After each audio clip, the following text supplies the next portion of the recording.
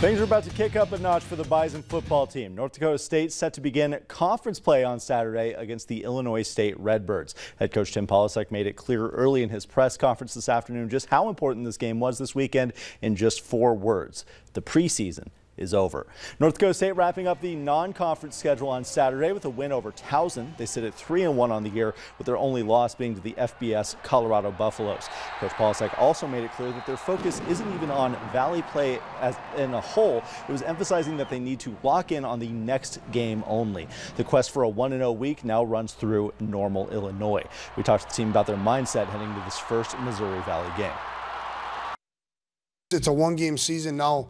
The cost of poker goes up a little bit, you know, and there's a lot of implications in all these games, but we are just have to maintain humility. We have to maintain a chip on our shoulder.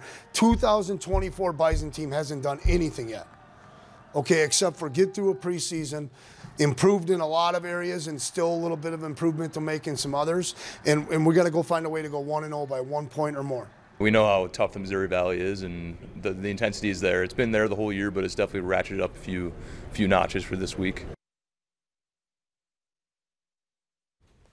The Bison going head-to-head with Illinois State for the first time since 2022. The Bison have won 12 consecutive matchups against Illinois State. They have a 14-2 overall record against the Redbirds.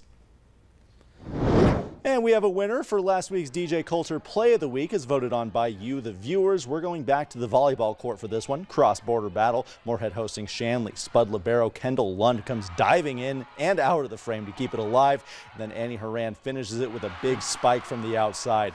The Spuds would go on to sweep this one in 3 sets. We had a pretty decent turnout for this one, and it was decided by just 4 votes. Ooh. That one beating Kindred's Jake Starsevic's 4th down touchdown pass by just 4. Every vote matters. Exactly, that's right. And that's the big takeaway from Not this just one. politics. Yeah. Play of the week, the important things. Yeah. Just get out and vote for Play of the Week. That's right. And I guess an election. Thanks, Devin.